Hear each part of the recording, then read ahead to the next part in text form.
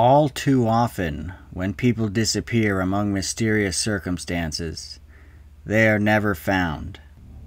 However, when they are found, sometimes they have an extraordinary story to tell. This is one of those. This disappearance occurred in September of 2011 in the Mount Shasta area, at a place called Fowler's Campground near the McCloud River in Northern California. A basic article on the disappearance appeared in the Mount Shasta News. The missing was a 3.5-year-old boy known as John Doe because of his age and his parents' desire for anonymity. The child and his parents were camping in the area of McCloud when the young boy suddenly vanished. The father was quoted as saying, "He was here and within a second he was gone." The parents were quick to notify the authorities, and within an hour, around 100 rescue personnel from many agencies came together to search as the sun was setting. It was 5 hours into the search when a sheriff's deputy with a K-9 stumbled upon the boy not far from the campground from which he went missing. The boy was hiding within a bush when the deputy heard his cries for help.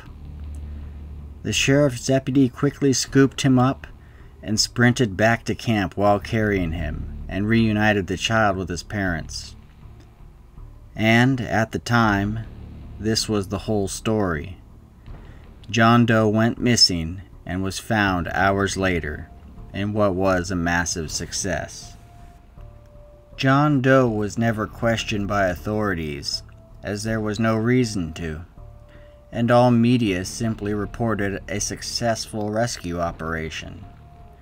Were it not for the young boy's grandma, we would not know many of the bizarre details of what happened to the boy during the time that he was gone. It was about 3 weeks after the disappearance when John Doe visited his grandma Kathy, whom he called Cappy.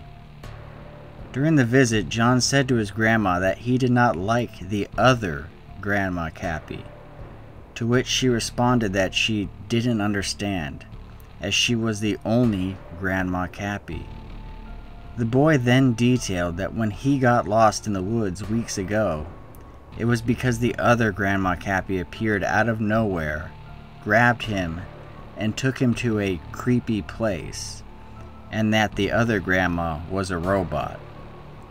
He further described that he was taken to a cave and there were old guns, purses, and bags, covered in cobwebs and spiders and dirt. It seemed as if they had been there for a long time, and that he only realized that this was not his real grandma when he noticed the way that light sparkled on her face. Somehow or other, this gave him the inference that she was a robot. John's grandma realized that this was a strange thing to say, and asked him what he thought a robot was. His response was that it is something that's made of metal and has a remote control. John went on to say that there were other robots in the cave.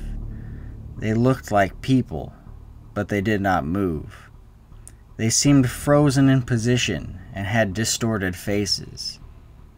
John said that this other grandma seemed nice until she examined his stomach and then tried to get him to defecate onto a piece of sticky paper, which the boy could not do. The next details that John described was being walked to a bush somewhere outside, where the other fake grandma told him to hide, and that he would be safe there.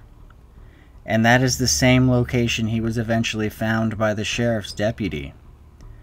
The boy's real grandma called his parents, thinking that they were letting him watch some strange television that was making his imagination run wild. The parents, however, confirmed that this was the same story the boy had told them when he was discovered.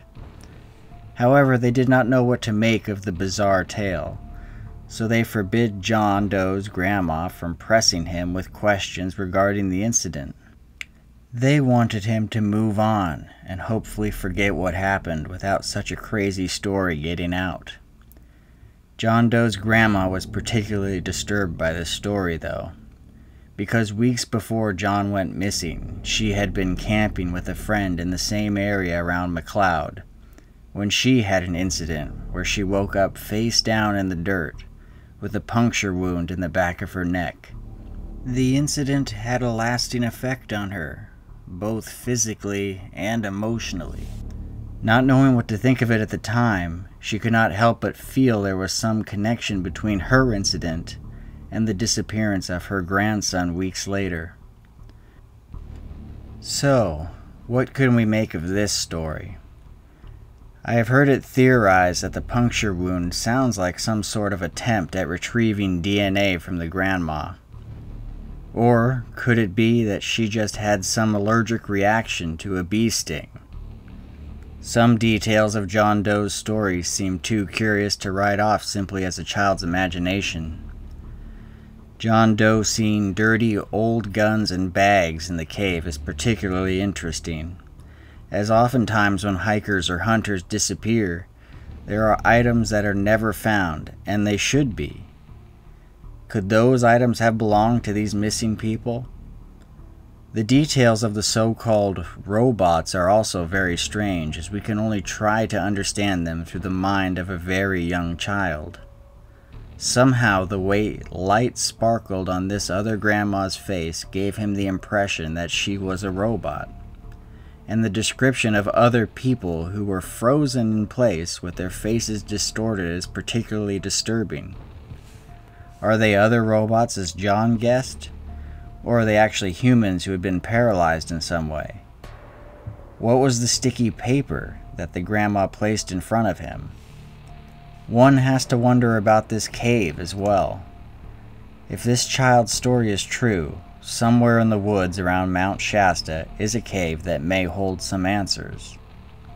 As is typical, this story leaves many lingering questions. The most important one being, is any of it real at all? Is this story too strange and too detailed to be something that came from the imagination of a 3.5-year-old child? Or is it just a wild fabrication from the fearful mind of a young boy who spent too many hours lost alone in the forest? We'll never know. Until next time, thanks for watching.